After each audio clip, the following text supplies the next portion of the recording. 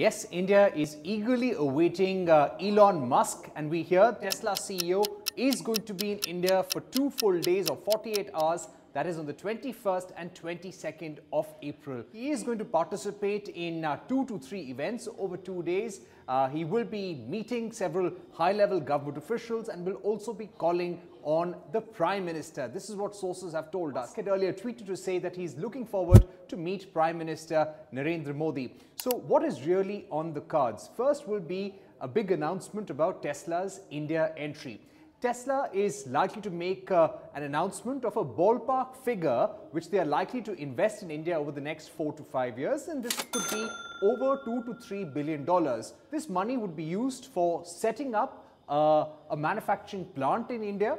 This could be in Gujarat, Karnataka, Tamil Nadu or Uttar Pradesh for that matter. Discussions are on with various state governments and they are evaluating what kind of concessions they can get on the ground. So this manufacturing plant will be completely integrated and they will also localize certain critical components of electric vehicles in this plant.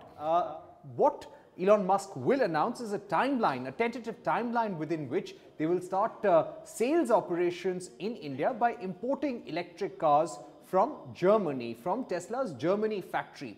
We believe that all approvals for this sales operation by Tesla could come in by the end of 2024 or early 2025.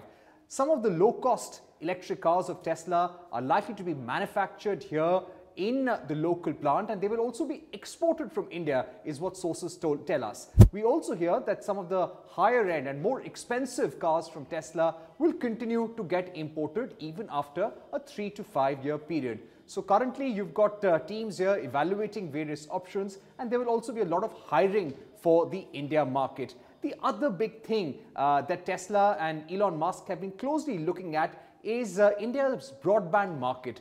And finally, we believe that Starlink could actually get an approval to begin operations in India. Now, this would bring Starlink's satellite-based broadband internet services to India, something that Starlink has been wanting to do for many years now. We believe that all decks have been cleared, the approvals are almost in place, and there will be some clarity that Elon Musk will give on Starlink's plans as well. So it's going to be a very important visit. There will be important messaging for the India market, and India assumes importance for Tesla at a time when there is a slowdown in EV sales in certain key geographies. But in India, we have steadily been seeing electric passenger vehicle sales increasing, and this is the potential that Elon Musk and Tesla would like to cash in on.